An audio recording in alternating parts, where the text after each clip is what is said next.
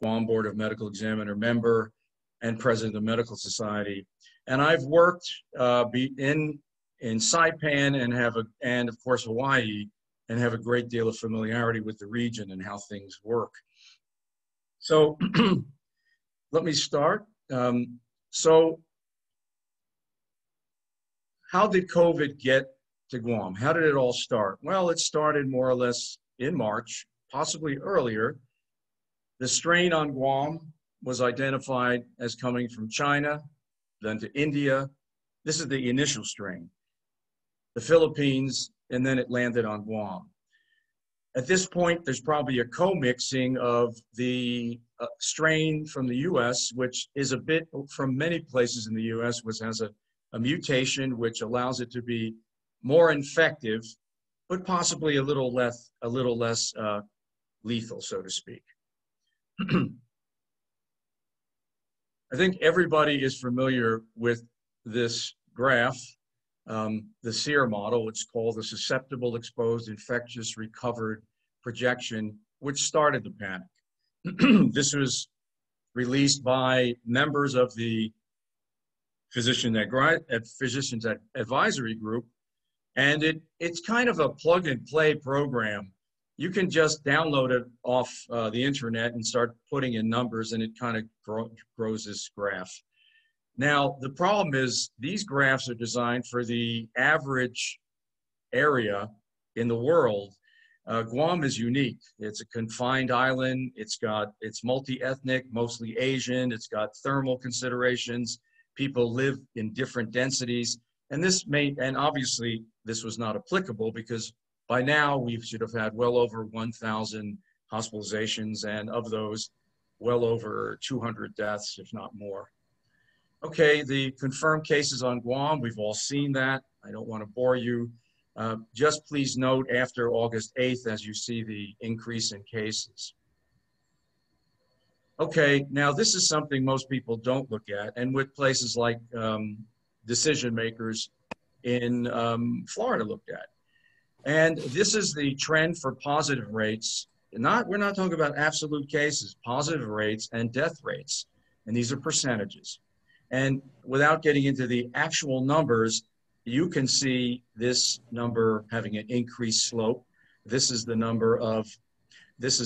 positivity rate, and this is a fatality rate. This is the trend for Hawaii. Again, a lockdown jurisdiction, a lockdown state. You can see, it's hard to make out, but the trend on the bottom is actually increasing, as is the trend on the top, the infection rate. And that's the infection rate to identify it is when they say, for example, there are 50 positive cases of 500 tests, then the infection rate is 10%. Okay, it was hard to find like areas for Guam. Again, Guam is unique, and a lot of the models that are put out are done by AI. There probably isn't an individual responsible for computing. I mean, that I can identify who solely focused on Guam. I even tried to get a hold of the epidemiologist, and it was very difficult to do so. And I think, as you've read, they don't have the funding for this to be done. So I had to look for like jurisdictions where in U.S. systems that have access to funding and medical care. So I had a colleague who was in the U.S. Virgin Islands. He said medical care is similar to Guam. And you can see the trends for the Virgin Islands. Now, Virgin Islands are broken up into many islands. You kind of see the slope quivering. It's had some lockdowns, but you can see the bottom slope, the death rate increased. The infectivity rate has kind of gone down. Again, some of that is a result of testing. Okay, now here's Florida, where I am located right now. Florida, as you know, is full bore open for business. There really was no lockdown. The governor basically made some recommendations, left it up to the counties and the mayors. Some of the counties left it up to the mayors. And really the only establishments where the hammer came down were alcohol-only establishments because they were packing beyond fire code. And then there were some traceable outbreaks. So it was mostly young people, mostly by the beach. And, to them, it was still, spring break mentality. So for good reason, alcohol-only establishments were shut down. Once they were able to bring food into the premises and behave, they were systematically opened. And about 2 or 3 weeks ago, they were all open, including the breweries and the distilleries. Okay, now let's take a couple comparisons aside from Guam, just U.S. jurisdictions. This is Arkansas. Arkansas was a no lockdown state, and you can see it really is virtually flatline. And here's a different state. Here's Iowa. Iowa was a no lockdown state, bit more population dense, and you can see the infectivity rate is going up, but the fatality rate is going down. And now you see California, which had a fairly successful lockdown in the sense that the infectivity rate dropped, but the fatality rate has increased. And New York, which had an atrociously heavy lockdown, and you can see it was rather successful. But you're talking about an almost entire period of lockdown where everything is locked down, and the economy there is obviously crippled. And there's also depopulation occurring. Okay, now let's start looking at points in time which may be meaningful. The red, I'm not good at this, so I couldn't put a clean arrow, but that's roughly the time Honolulu started its most recent lockdown. There were a number of iterations of lockdowns beforehand in one form or another, but this is the entire state and all the islands. So if you went to Honolulu, it would be more dramatic. But you can see that after they started the lockdown, the infectivity rate began to increase, as did the mortality rate, which is, again, the line on the bottom. Here's the U.S. Virgin Islands. That red arrow is the approximate most recent lockdown rate. It's interesting because many of these places started their heavy lockdowns, and I'm not being political, but they seems like democratic jurisdictions kind of got their, kind of did things in coordination. Virgin Islands locked down around the 23rd, and Guam around the 20th, and so did Honolulu around the 20th. So you can see, again, an increase in mortality and a slight decrease in infectivity rate, which again could be testing error. Now here's Guam. All right, I've done my best to insert that arrow at approximately the 20th of August. Now you can see the infectivity rate and the mortality rate are climbing dramatically and continue to climb. This is from yesterday, where I had to figure out how to freeze it, but this same today if you go to the Mayo Clinic website from which this is derived. And here, of course, is the confirmed cases on Guam. And once again, I've marked the point where the lockdown started, and it's all over the place. And when you look at these, you kind of get lost. It's kind of like, I don't know, it's like earthquake spikes. You just look at the spikes and forget that there are other matters such as hospitalizations, mortalities, etc. And I won't get into that because I only have a few minutes to discuss this. So I think it's fairly obvious that looking at looking at not only infection rates, but looking at the infectivity rate, the percentage of people who are infected, and you can see it increasing, as well as the case fatality rate, they have been steadily increasing since the lockdown. Now, there are a number of reasons for this, and it's very hard to find successful lockdowns, but when they're done, they are done way, way in the beginning during the first cases where there maybe are just a few clusters and there is no evidence of sustained community transmission. And when Guam's most recent lockdown occurred, and this is part of the where you would have challenges in justifying it, there was already widespread sustained community lockdown. And what happened shortly afterwards was there was an increase. And let me just, let me see if I get to the right. Okay, so there's your increase, of course, of cases. Now, before I get into the meat of this, I talked to some doctors, and certain doctors who were tracking it reported within 10 to 14 days of the lockdown having a quadrupling of family cases. Now, we're not able to see the data from public health, but what was kind of mentioned by a few people who were in a position to know is that there was an increase in family clustering. And that's what happens. You take a house that was minimally populated most of the time, and there may have been some youthful asymptomatic spreaders who now have nothing to do. They have no work, they have nowhere to go, they have no money. So they're sitting in the house, and to save money, they're recirculating the air conditioning. And the virus, a locked-in virus, is a happy virus. If it doesn't get grandma this time, well, it'll get her tomorrow, because they're living inside the people in the house who have nowhere else to go. And your numbers, people, it's all a matter of timing, when the infected person is having contact with others. Anyway, you can see it manifest. So successful, as in the Lancet, successful lockdowns for COVID-19 in similar environments, and they broke out rural, they tried to do their best to get island-like environments. Really, it was rural and other environments. I kind of hybridized it, but you should begin to show a reduction in cases, hospitalizations, positivity tests, and fatality rates starting at 10 to 14 days after enactment. That was in the Lancet. So obviously that didn't happen in Guam. It went the other way. On Guam, there's been an increase in cases. Hospitalizations have more or less been steady, but a lot of people have died. Remember, once you go into the ICU, you have up to a 70% chance of never making it out. The positivity rates and fatality rates are increasing, and the current rate is 1.95%. That's the case fatality rate. And they are increasing. The US case fatality rate is approximately 2.72 and appears to be decreasing.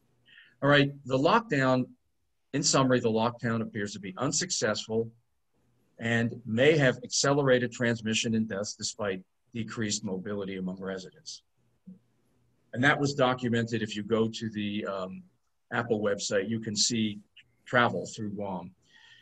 So I think it's fairly obvious to all of you that it's not working, didn't work, and why it works, why there has not been an adequate explanation is something that you probably understand more than I do.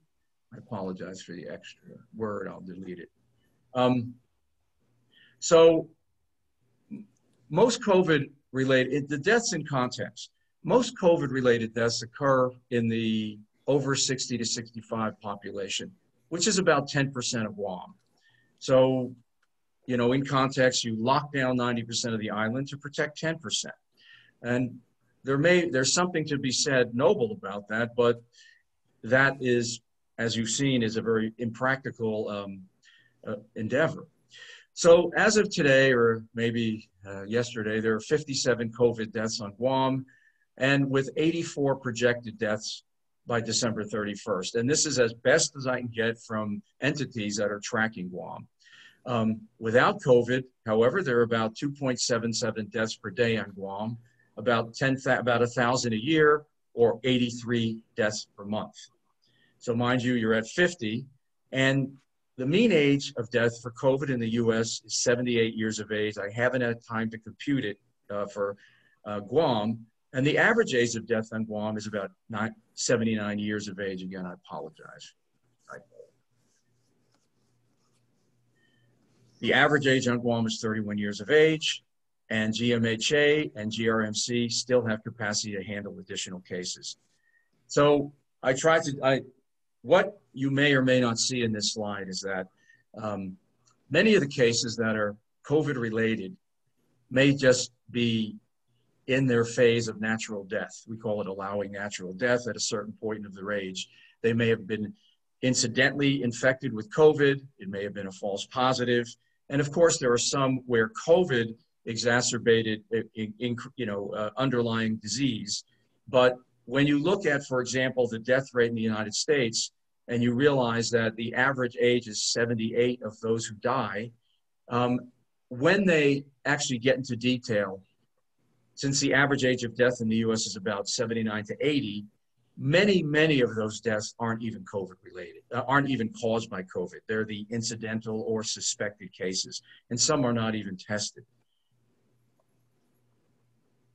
Okay, so getting close to the time I have, if I can get this to move. So some recommendations, and I think many of you may agree or disagree. I think, like Florida, you end the lockdown. The public health people and the governor said they will never ever lock down again. I mean, this is like a politician saying there will be no more taxes. He said, I will never ever lock down again. I think he said, I swear it, because it was so bad. It was terrible for the economy. Of course, there was escalations and suicides. And mind you, Guam has the highest suicide rate in the U.S. And you allow businesses to open, again, typos. You mandate mask wearing. I believe in masks and hand washing, social distancing, et cetera. It probably makes a difference of about 15% at the least.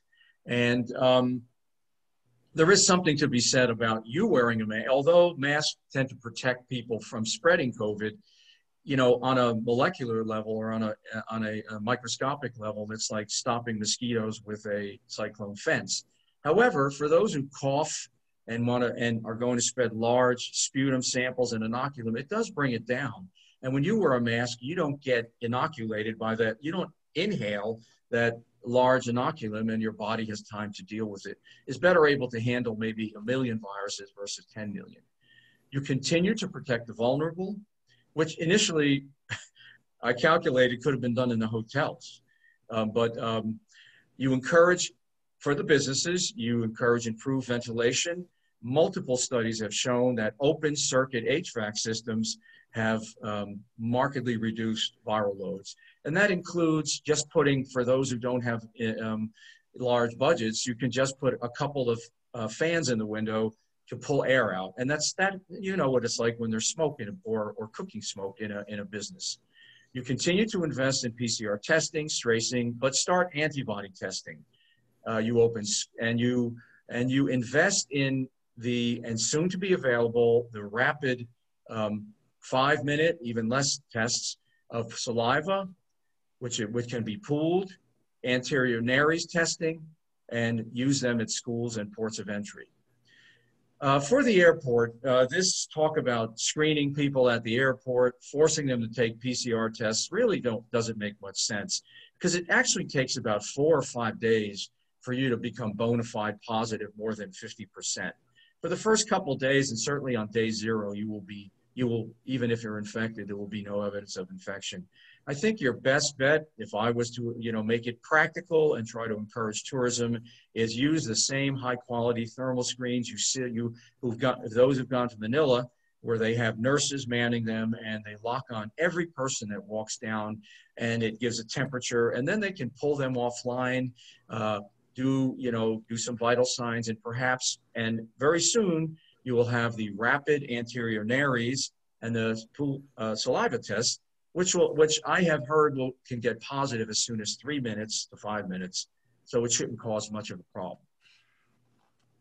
And what's going around, you encourage the population to take vitamin D supplements, possibly zinc, and you encourage the medical community to use hydroxychloroquine, zinc, and antibiotics for early infections, and with or without steroids.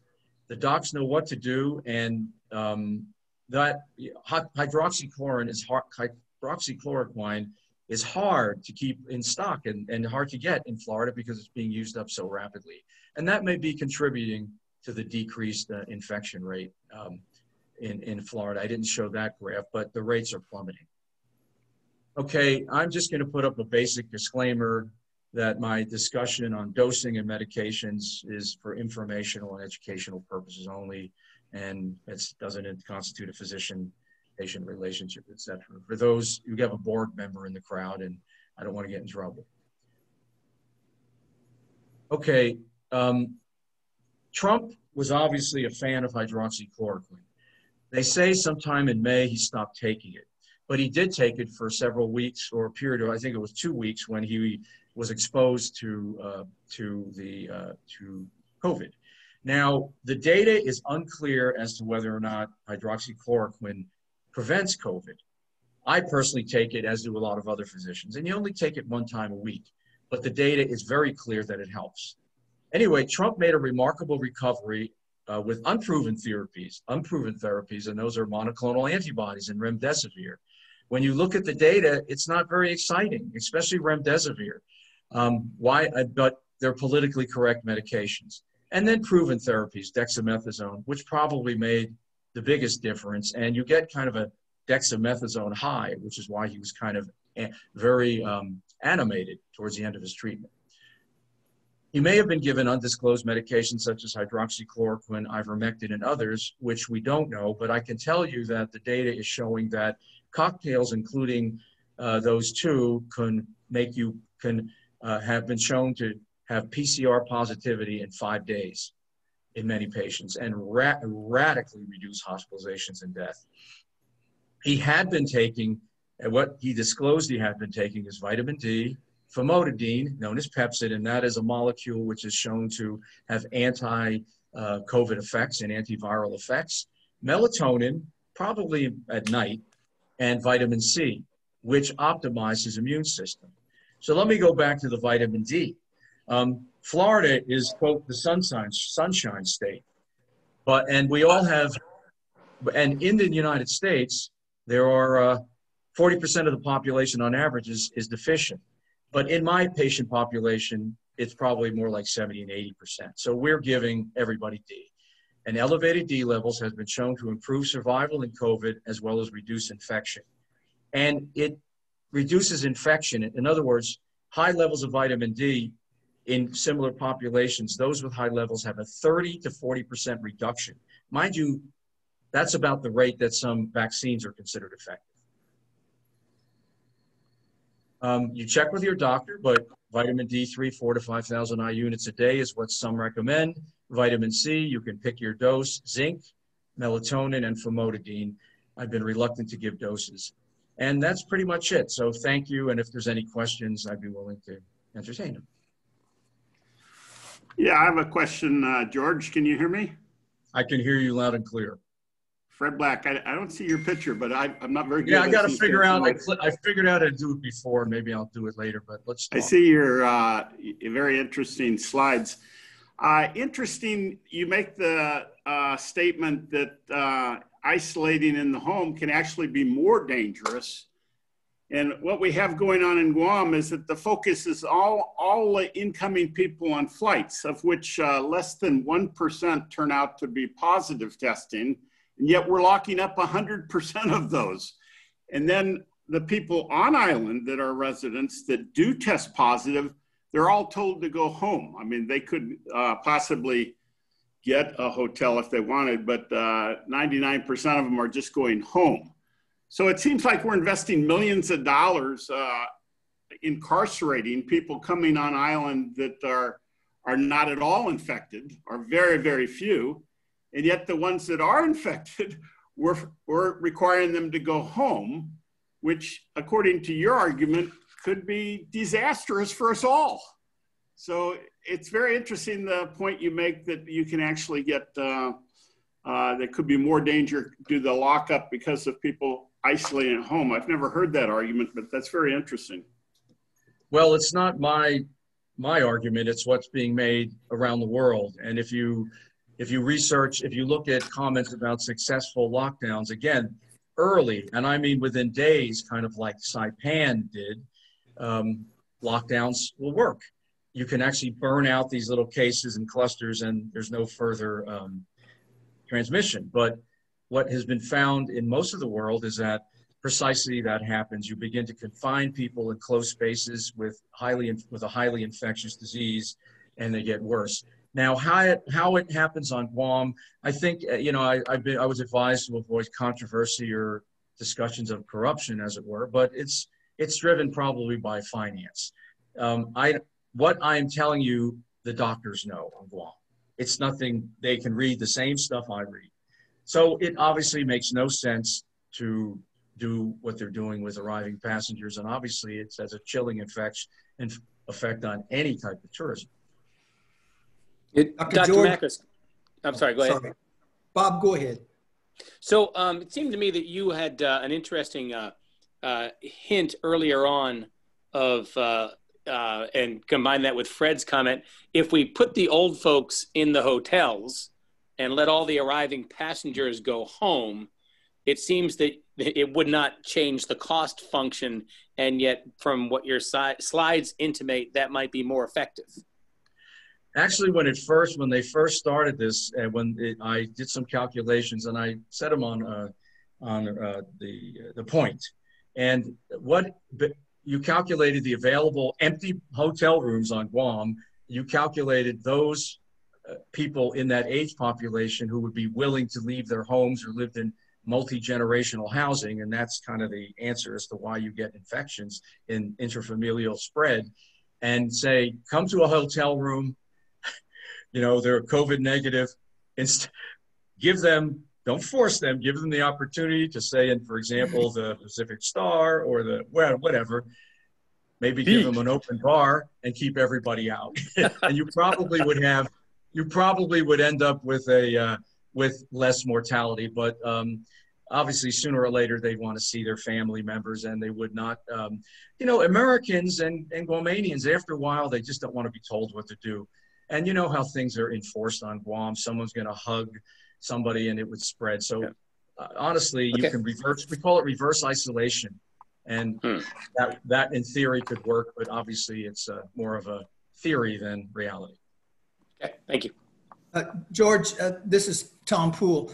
I loved your talk first, and thank you so much for the effort. Would we be able to get a copy of this slide just because your presentation, I promise not to share it, but I would love to be able to study it in greater depth. If that's okay, I would love to have a copy of it. Well, I believe it's going to be posted, and thank you for the compliment. I believe it's going to be posted. I just may have a little, and it's probably being recorded. So, but if you just email me, I'll send you a copy. Will do. And, yeah, it's just drmacrisonline@gmail. It's easy. To Bob's point, I would like to, underscore that there's two things that this disease is: it's age and it's comorbidities. And those two go together. As you get older, you have more comorbidities. But there's been some nice work done looking at the people that get this disease that are old and don't have comorbidities. And it's clear that it's the comorbidities that is the much bigger risk factor than just simply age, which is probably why President Trump skipped out of there in a couple of days, in addition to the things that you mentioned. I wanted to ask specifically about your case fatality rate, because it looks really high to me at 2.7%. And I'm thinking we've got a different, and I know there are different definitions out there on case fatality rate. I think the traditional one is the number die relative to all of those who are diagnosed, part over whole times 100. And so we've had, whatever it is, 58 deaths, something like that, and roughly 50,000 positive tests. And so that's about a 0.1% traditional case fatality rate. So I'm wondering if your case fatality rate is based on hospitalized patients or symptoms patients, or do you know what your denominator is there? It's what the University of Minnesota calculated based on the data from Guam. I honestly, I wanted to sit down and break down every age group and do the math. But I'm just not giving you I'm giving you what's publicly posted that anybody could look at. That's from the University of Minnesota website, where they took deaths and did the math. That's completely goofy. I'm sorry. Yeah, well, one of the trending is okay, but this is what is reported, and unfortunately, try as you may, you can't get information from public health. But when you look at, but it's kind of consistent with other jurisdictions. But when you actually calculate the infection fatality rate, obviously it's probably way less than 1%. And then when you break it down by age, you have breakdowns where the young people are almost rarely die, and the older patients with risk factors do. But I made no attempt to alter the public reputable graphs, and the only disclaimer I have. This is George, I'm sitting here looking at the civil defense numbers. They send those to me, and this was as of October 2nd. That was the last total I had, and Guam had 48,501 positive tests, and I think we had 53 deaths at that point. So that's about a 0.1% case fatality rate under the traditional definition of case fatality rate. So Minnesota's doing something else. They're looking at something other than the positive tests. Yeah, you're right. And, you know, actually there's definitions, and I'm not, you know, that's a good point. And I should have commented on that. But the trending, I think is that Guam is, the lockdown has gotten worse. And even if you adjust for that, you'll probably see that the infection and the infectivity rate, which actually drives all other processes, has increased, if not gotten worse. George, thank you very much. Right, and while you're on the line, I have a question for you. They're doing the canine tests all over, and there is some suggestion they might be able to pick up active COVID patients to make life easy, like to give dual duty to the airport dogs where they miss the person who's febrile. What's the status of that? Yeah, that has been, there are actually some countries that have already got those dogs trained and are using them. And supposedly, from what I've been reading, the early reports is that their success rate is quite good and better than our tests, which, you know, we have a really high false positive rate with this, you know, 20-minute, and it's even less than that, as you say, PCR test, polymerase chain reaction test. So I think it's good, and I'm a big believer in dogs, and I sort of learned a bitter lesson. I was in Cambodia working when they said, we're going to take these mutts and just street dogs and train them to detect mines. And I said, oh, there's no way. I said, we spend $50,000 for each, you know, Belgian Malinois we recruit for the army and that sort of thing. You can't just take street dogs. I was wrong. And then we did the same thing here on Guam. We took Puni dogs and trained them to find coconut rhinoceros beetles. And I said, you guys can't do that. We have these really expensive trainers that have to train our dogs. You can't just, and I was wrong about that too. Those coconut rhinoceros beetle dogs did fantastic. So it wouldn't surprise me at all if these dogs can detect that. So for Guam, for the business community to get tourists in, there may be a light, you know, the option may be a combination of the dogs that, you know, kind of sniff through the luggage while people are standing there. And there may also be and then of course, thermal scanning, and then the ability of the 5-minute anterior nares, the anterior portion of your nose, or saliva test for people that are pulled offline. And then of course you can, for a $5 test, a $3 to $5 test, you can probably, it may be worth just, you know, giving it for free for those who would like to submit to the testing. But thank you for that clarification.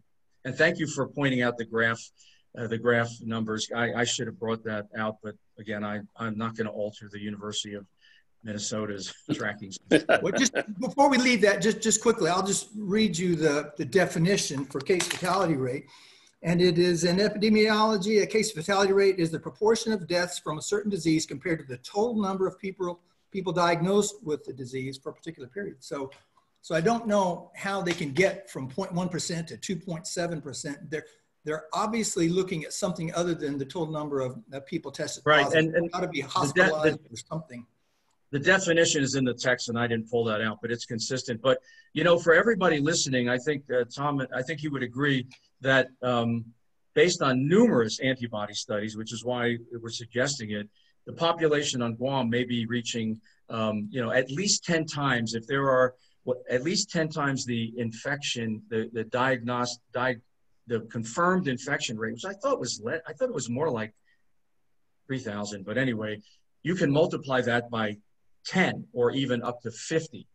So if you assume 30,000 people now have antibodies,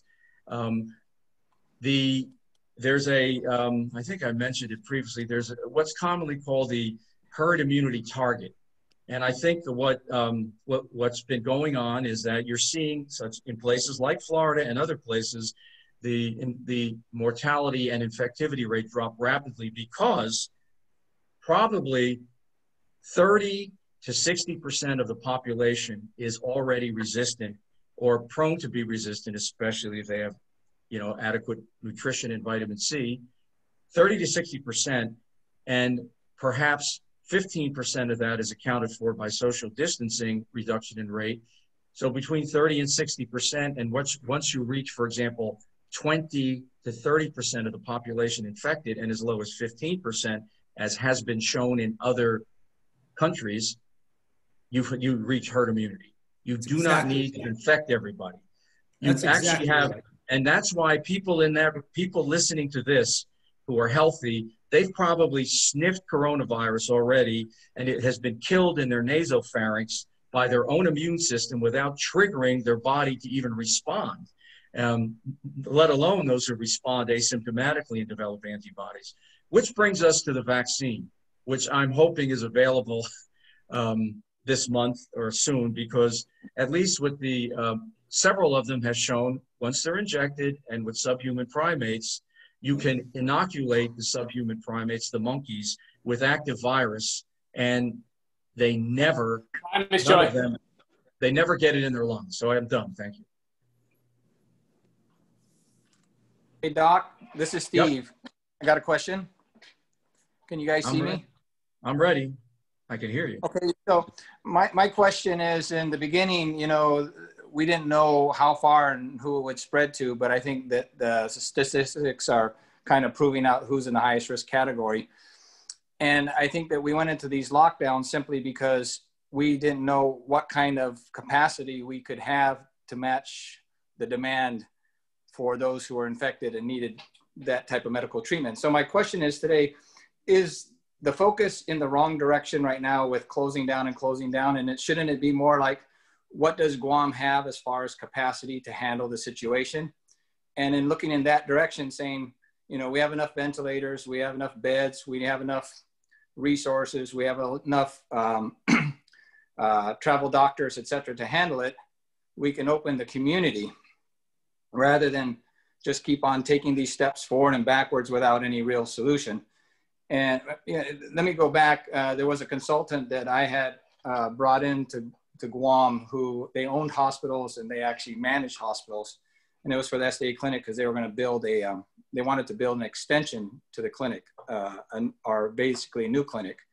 And that consultant went to the hospital during that time. It is Dr. Gatewood, who was the chair. And the hospital was in code red for not enough beds. And he went into the hospital. He had already gone to the Navy and got their opinions and their facts on what they were going to do. They're only going to build a 30-bed hospital for all the military here. And GRMC wasn't built yet, but he had talked to Pete Scrow, and then he went to GMH. So long story short is, he asked the board members, why are you in code red? They said, we don't have enough beds. And then he said, let me ask you a simple question. How many beds are out of commission just simply for a small mechanical issue, maybe the call button? And that's why you're not using it. 15 or 20. How many beds are being occupied because doctors don't have confidence in the charge nurses, et cetera, to go ahead and let them go? They have to wait for the doctors to come, maybe 15 or 20. And then I think there was another 20 beds at skilled nursing. So the consultant said, actually, you have access to between 35 and 50 beds, and each bed is worth $1 million. Why don't you just fix these problems and get out of code red? So my question today is, do we have the capacity now, along with the military, so that we can go in a different direction and say, we have capacity, so we shouldn't have to worry as much. We just would like to make sure that we can give accommodation to those who are most likely to be infected, those with the comorbidities and some of the other issues that we talked about. And as a result of that, maybe we could come up with a way of helping to distinguish those who are more delicate, so to speak. So we have handicap signs, so people know who's a handicapped person, where they park, et cetera. But there's no way we can distinguish behind the mask who needs more help.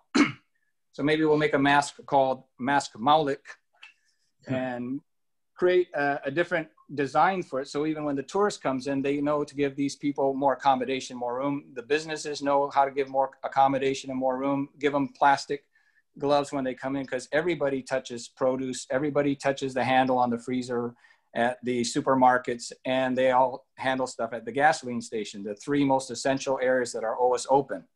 And you're going to bring it home. So I guess since it's going to hit everybody, can we start to focus on identifying those who don't mind being identified with a certain kind of mask? We all wear masks, let's say, if it helps out.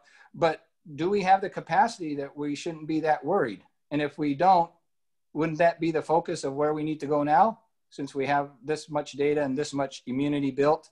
What do you think? Well, I think sooner or later, you're going to see the rates come down because you are going to reach that herd immunity threshold.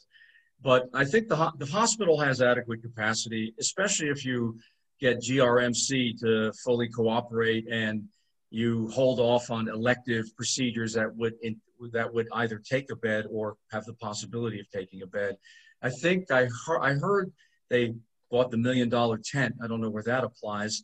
Regarding the nursing facility, skilled nursing facility, you would only put people there who, let's say, lived in multi-generational houses or had crowded households, just to let them become COVID negative. You would not put a sick person there who was not at the very end or already recovered, because COVID cases turn radically, they go through a period, as for example, President Trump tonight could go into respiratory distress.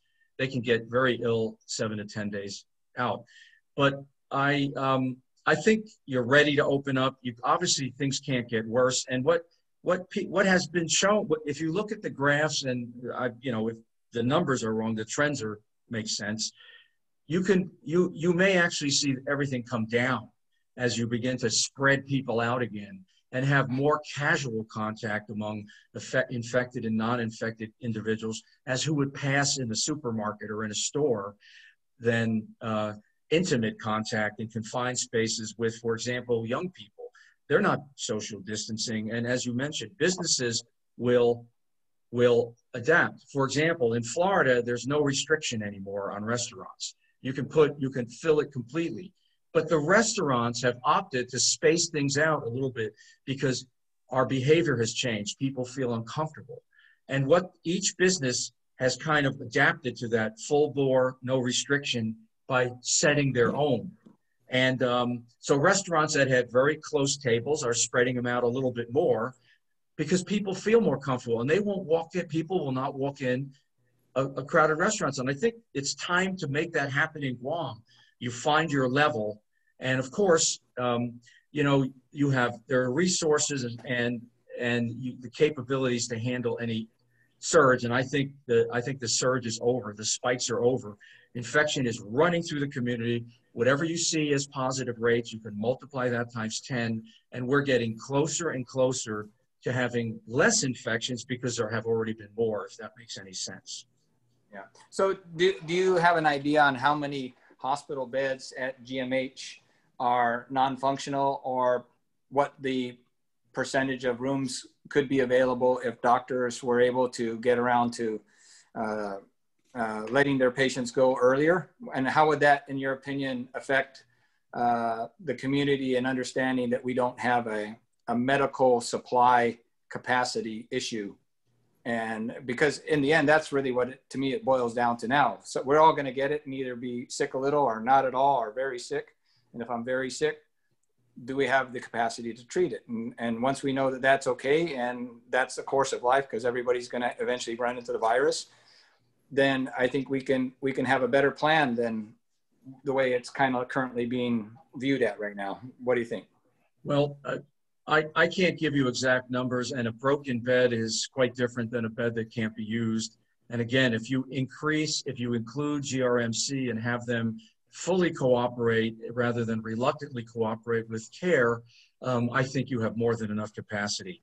But it's time to just, you don't know how and what the motives are. Someone has, they're in a deer in the headlights mentality regarding what to do. And certainly you can wait long enough so that eventually the vulnerable who are vulnerable will either get infected or die, and the numbers will come down by the herd immunity way, or you can open up and then, I think the numbers will go down, because even bars and clubs, as it were, will have limitations which should be strictly enforced. It doesn't mean Guam opens full bore. It just means it opens with restrictions. And in Florida, it's opened up on the state level. There are no restrictions, but mayors and various municipalities could make their own decisions. And again, businesses are going to make those decisions. When they see too many seats packed together, don't bring in customers. And when they spread them out a little bit more, they do, you know, you'll find your level, and you might as well start testing it now than later. Thank you. Appreciate that, Doc. You're welcome.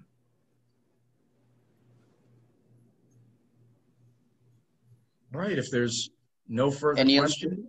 Oh. Media, does the media have any questions before we end it? No? Okay, cool. Thank you, Doc. Oh, go ahead. All right. Go ahead, sir. Thank you very much. And you can send questions to Dr. Macris online at Gmail if you have any. Phil, did you have a question? Well, I noticed Dr. Landstrom was online if he wanted to add anything to it. At least he was before. And Dr. Darbowski. Okay. Okay. Thanks, George. Okay then. You're welcome. Thank you again. Yeah, Doc, for staying up late for us. My pleasure. And enjoy the rest of the debate if it's still on. I'm virtually in Guam every day. Great. Thank you very much. If there's nothing else by our members, we'll call the meeting over. We're at past our 1 o'clock. Thank you all for joining us this week again. And I'll keep you posted on any other events that happen regarding to Rotary. Cool. Thank you, everyone.